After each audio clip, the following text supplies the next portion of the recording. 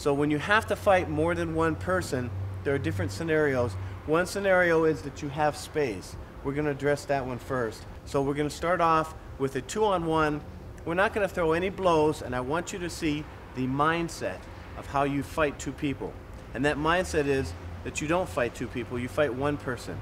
Kind of like an eclipse. You want to keep one person here, the assailant behind them, and you want yourself here. The last thing you want to do is rush down the middle of two people.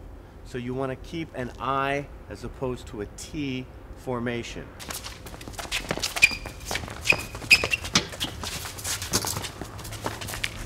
If you like this, there's a free Fight Enders link in our bio.